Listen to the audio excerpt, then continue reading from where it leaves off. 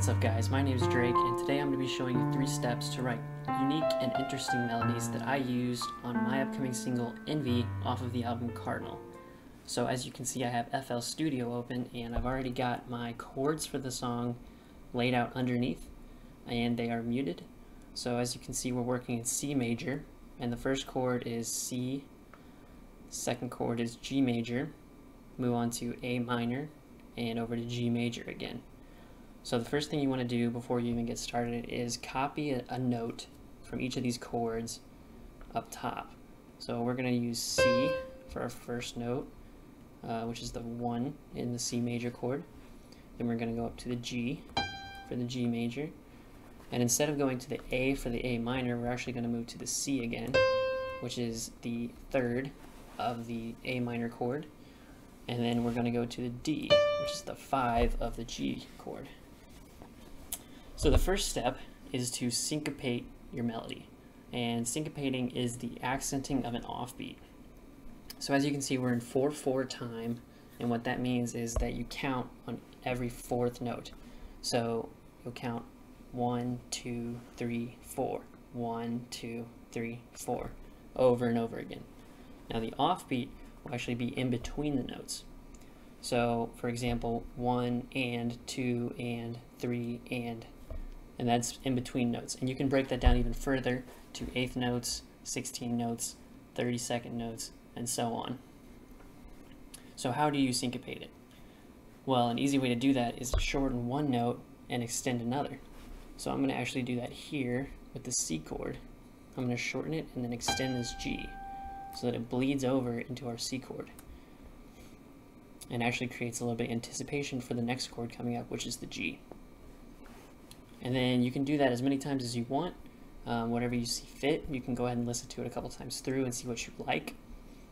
And I'm actually going to do it again over here just to create a little bit of symmetry, create a musical idea, which is called a motif. And then you go ahead and move on to step 2 whenever you're ready. And step 2 is going to be removing your perfect intervals. What is a perfect interval? A perfect interval is a 4th, a 5th, or an octave in between your notes. So as you can see here is a good example. The C and the G are first 2 notes. A G is actually 5 steps above a C in the key of C major. As you can see, this is 1, 2, 3, 4, 5, all the way up to the G. So how do you remove a perfect interval? Well, an easy way to do that is to actually put a note in between. And you can do that by either putting a 2nd, a 3rd, a 6th, or a 7th in between them. So what we're going to do here is we're actually going to shorten the C and put in E in between them. And an E is the 3rd of the C chord. So as you can see, we don't have a 4th or a 5th or an octave in between any of these notes right here. But you can see that there is another perfect interval right here between the G and the C again when the C drops back down. So we could copy a C in there again, just like this, but we're going to go for a little bit of variety here, and we're actually going to make it a 6th instead of a 3rd. So we're going to drop it all the way down to an A. And this removes all of your perfect intervals in this melody. And you can do this as many times as you want to, depending on how many you have, or you could even leave some in there if you'd like. Just listen to see what you like. So the 3rd step is to actually insert perfect intervals. And I know you might be thinking, why would I insert perfect intervals if I just removed them? Well, we're trying to create something unique and interesting. And sometimes in order to do that, you need to build something, remove it, and then rebuild it again.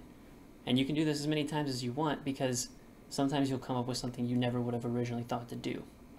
And this is one of the strategies I'd really like to do, is to build, break it down, and rebuild it again. So where can we put a perfect interval? Well, I see this right here as a good opportunity to put one here because we haven't actually touched the second half of the melody yet. So I'm going to shorten the C and actually put a G up here, which we've already established is 5 steps above the C, creating a perfect 5th. And you can do this as many times as you want as well. It's all up to you. This is your song, your melody, do it as you please. So now that we've gone through all 3 steps, you might want to keep in mind that you want a little bit of symmetry in your melodies if you really want it to be a catchy melody that sticks in your listeners' heads. So in order to create a catchy melody, you want to have motifs, or short musical ideas. As you can see, we've already kind of created a motif here by extending this G over into this C chord and extending this D over into this A chord. But you can do that also by copying little ideas like this one right here, when it goes from a 1 to a 3 to a 5 in the C chord. So where else can we put something similar to this, a 1, 3, 5? Well, I see a good opportunity right here, where we did the same thing over here. So we can just shorten this C, put an E in between, and there you go, you've created a motif. And this is something that your listeners are going to recognize subconsciously right away, and it's going to stick in their head a little bit. So that's a pretty easy way to apply these 3 steps into writing your own melodies.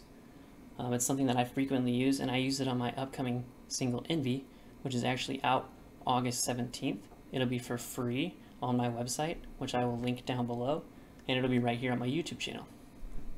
So I actually wanted to reveal the cover of my album Cardinal, which we'll be releasing as well. And I'll do that right before I play through. But if you've learned anything through this video, go ahead and drop a like, subscribe, and turn on notifications. And I'll show you the album cover for Cardinal. So I'll go ahead and give you guys the final playthrough of our melody we just created. And I'll see you guys next time.